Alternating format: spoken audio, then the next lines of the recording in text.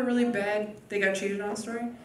You do right here? Who'd they cheat with? A friend of theirs that they had introduced you to? You walk? Okay, so let's back up. He introduced you to her at a party, and then 2 weeks later you walked in on them fucking. Correct. I love it. She goes, correct, yes. Like an expert witness. And yes, that is in fact what happened.